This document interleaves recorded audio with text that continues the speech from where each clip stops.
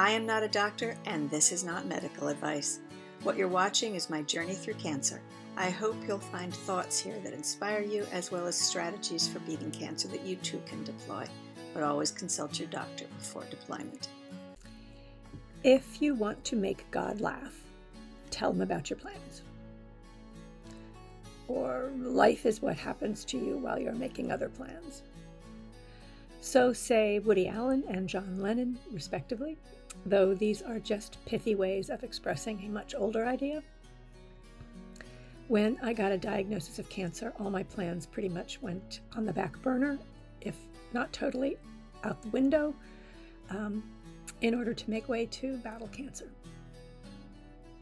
I'm so sick of battling cancer, and I don't want to have to do it again, though I'm not planning on that, because I kind of think that if you make God laugh, it might also sort of piss him off, and he'll be moved to knock you around a little bit and set you straight. So, knowing that we will never know what awaits us, we have to do the best we can with what we have. And the best I can do, that any of us can do, is to keep playing on a wickedly uneven field. The first component of my attitude adjustment program is to know and to follow the latest cancer prevention guidelines. And you know what? This part isn't that hard, because it's all basic. The newest cancer prevention guidelines make it seem easy, because you don't have to buy special equipment or eat exotic foods or go out of your way to do anything other than what we've been told all our lives will help to keep us healthy. It all comes down to diet and exercise. Specifically, the newest cancer prevention guidelines call for 300 minutes or a little more than 40 minutes a day of moderately intense activity.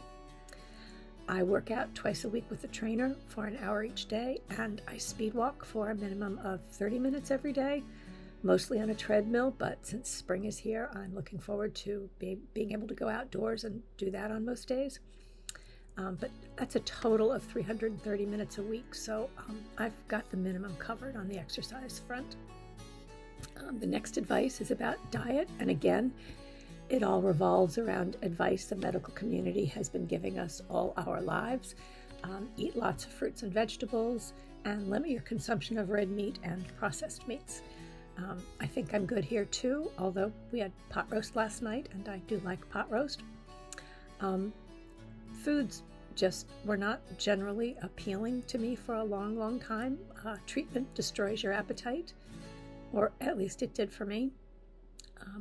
I also put myself on a keto diet during treatment, which meant as few carbs as possible, and I've got to jump back onto the keto bandwagon. I've had one soda since completing treatment, a root beer with some barbecue, which I have always enjoyed in the past, but the soda really upset my stomach, so I'm not too sad about giving up the occasional pleasure of soda, but I've got to return to being careful about the carb situation.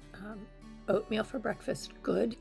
Oatmeal with lots of brown sugar, not so good. That's because cancer cells feed on sugar. And if there's one fucking cancer cell left in my body, I'm going to do my very best to starve it to death. Next on the cancer prevention guidelines is to not drink alcohol, or for women, not to have more than 1 drink a day, and for men, no more than 2 drinks a day. I quit drinking entirely right after my diagnosis last May, and all the way through treatment. Only lately, I've been enjoying a glass of wine with dinner a few nights a week, like maybe 2 nights a week. So I'm well within parameters for this guideline as well, although wine isn't keto compliant. So I need to be careful about really drinking only 1 glass at a sitting, because I could happily enjoy 2 or 3 or, more. Finally, the latest cancer prevention guidelines recommend that you don't gain weight. I've said it before, cancer is a hell of a way to slim down, but it's one of the, let's call it a perk of cancer. I've nearly made it to the goal weight I set before I even knew I had cancer, Now, all I have to do, for the most part, save for about 6 pounds I'd still like to shed, is stay where I am. And they say that 11% of cancers in women and 5% in men are caused by the patient being overweight. Keeping my weight in check is something I'm going to have to do for the rest of my life. And I've been up the scale and down the scale, so this is the part to which I am going to have to pay the most attention. The upside is that these guidelines are also recommended when you are diagnosed with osteoporosis, which I have been. So 2 birds, 1 stone. But all in all, it's kind of a letdown, right? You want something that seems more magical to do to keep from getting cancer. You want a little blue pill to take, a special concoction to drink, a spell to cast. That's not how it works. And at the end of the day, you don't know if any of it will work.